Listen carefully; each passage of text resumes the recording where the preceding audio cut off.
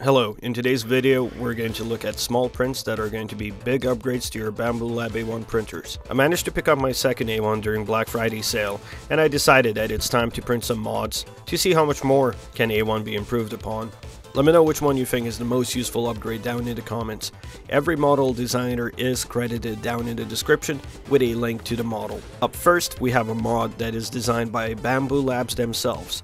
This is a top mount AMS mod that allows you to set your spools above your A1, saving space by getting rid of the AMS stand. I will showcase how to install this mod. If at any point you'd like to skip to the next mod within the video, all the mods are timestamped and can be found in the description or the comment section. Start by removing any spools from your AMS and removing AMS hub from your extruder. Remove the PTFE tubes from AMS and then don't forget to unplug AMS from your printer. Disassemble existing AMS stand. Grease up the top mount bracket. The reason you'd want to do this is so that in the future, if you ever need to get easier access to the back spools, you can rotate the upper half of the bracket.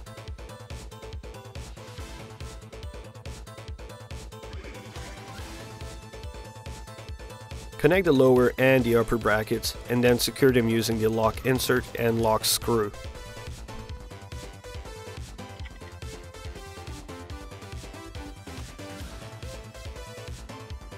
Connect the mount latch to the lower half of the bracket. Use M323 screws to secure the latch and the bracket.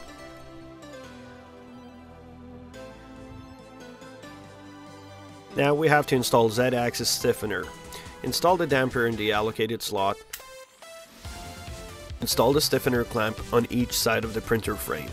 You'll have to wiggle it in and turn it 90 degrees afterwards, as shown in the video. If space allows, rotate your printer to make the next part of the install more comfortable. For this part, you'll need either 10 or 12mm M3 tapping screws to secure the Z stiffener against the clamp. Install the top mount on the printer frame and then secure the AMS to the bracket using M3 10 or 12mm tapping screws. Install the PTFE tube guides as shown in the video. Insert longer PTFE tubes into port 1 and 2 and shorter to 3 and 4. Since the next step involves connecting your AMS hub to your extruder, why not showcase a second mod of this video beforehand? This little print prevents AMS hub from flexing and bending, making sure that it doesn't break over time, and also provides reliable retractions. Alright, let's go back and test the first mod. Personally, I felt kind of nervous having 4 spools just sitting above your printer, but since I made this print, it's been over a week and it's working just fine. It took close to 573 grams of filament to print this mod, so just a little over half of your filament spool. A really great mod.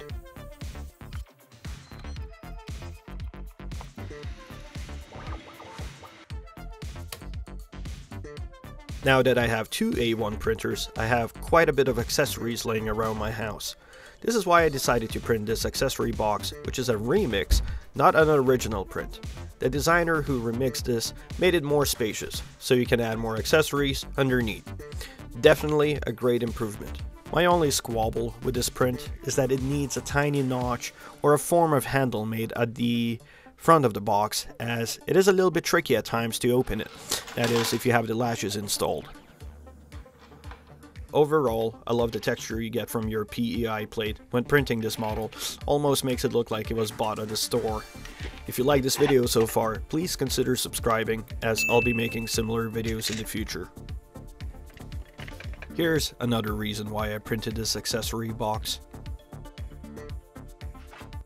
Babe, have you seen my hot end? What? You want to speak to my hot friend? This print is not just your typical poop bucket, it also comes with a stopper, so that when the wiper shoots the extruder filament, it doesn't just go flying all over the place, but instead goes down into the bucket. You may want to put some form of double-sided tape when installing the stopper, as without any additions, it feels somewhat loose. Alright, let's see this print in action. Oof, I mean, you get the idea, right? Up next, we have a cable guide. I love this little print as it allows you to organize your cables and make your working area clean looking.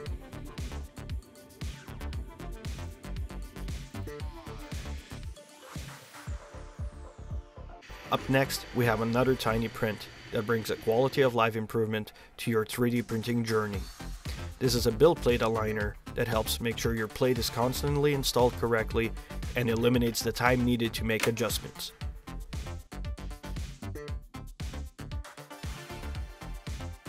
This print here is a very nicely designed cover for your printer's touchscreen.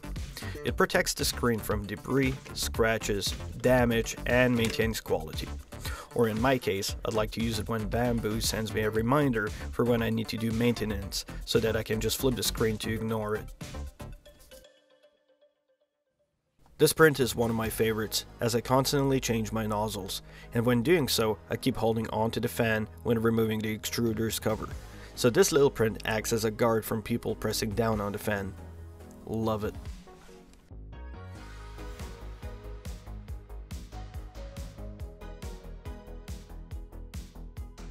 This here is quite a silly mod, but alas, works as advertised. You need to install it as you see on the maker's page. They advise to use thin double-sided tape to keep it in place. The purpose of this is to make sure that when the filament is being purged, that all of it gets cleaned up by the wiper. Going down to the comments, where you can download this model, you see some funny commentators showcasing that you can just put a cut piece of PTFE tube over your purge wiper's latch to achieve the same results. Some users thought that this was a 3D printed part, so it was quite hilarious. People want STLs for everything. I want an STL to fix my life. Anyone knows where I can download something like that? When I first printed this, I thought it's amazing how a tiny adjustment like this can change how your printer works. Just be careful with this particular mod, as it does offset your printer nozzle, so make adjustments as needed when your prints are near the edge of your build plate.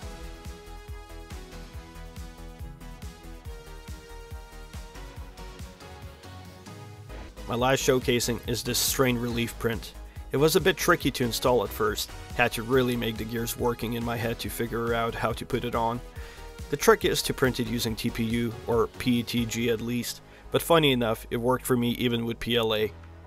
Make sure that this print is smooth and doesn't have any rough edges, as you don't want it damaging the cable. If you're struggling to put it on, what helped me is stretching the spring, which allowed me to feed the cable a bit easier. Well, this concludes this video for 10 upgrades for Bambu Lab A1 printers. I hope this was informative for you and that I was able to make your 3D printing easier.